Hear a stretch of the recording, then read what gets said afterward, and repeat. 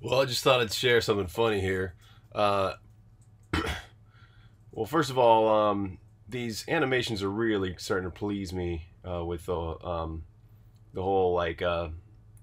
procedural animations for the characters.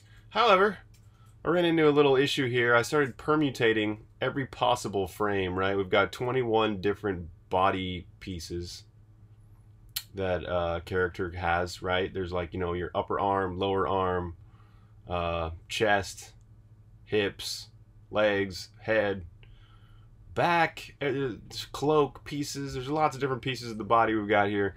Then permutating them all with all their different options.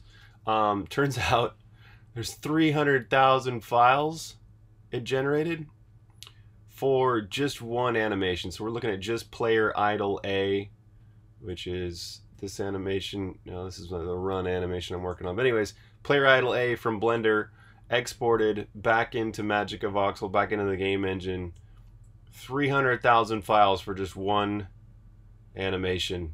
And we're talking that the whole folder went to 5 gigabytes. So that's 5 gigabytes worth of animations for a very small set of options at this point too. We've got 21 different pieces of the body, but for each piece of the body, I've really only generated 1, 2, or 3, up to maybe 5 or 6 different pieces for some of these, but most of them only have one option.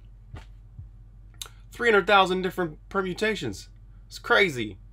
So obviously this is untenable, and I'm gonna have to come up with something else. Probably have to do it at runtime, where before you jump into a match or before you create a character and stuff like that, it'll basically compile all the animations for a character based on whatever options they, every piece of their body, the option that's selected for that piece will get considered and just compiled at runtime, I'm thinking.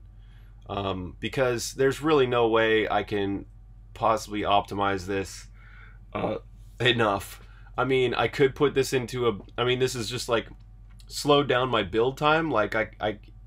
To rsync all these files takes 2 or 3 minutes just to put these into the assets folder, basically. And then also to actually run this whole permutation, right? To go and compile this and run it. Here's just for one file. It's like run. There's one.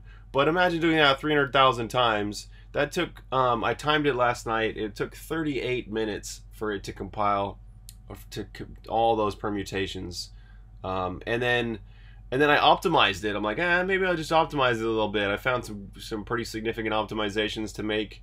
Still took 15 minutes for those 300,000 files, and still 5 gigabytes. So once again, not tenable, and I'll have to kind of think of a different way to do this. I wanted to do this whole compiling it compiling all these models at compile time instead of runtime, because that just makes the load time of the game faster. But it looks like I'll just have to make do and do this at runtime. So just thought I'd share.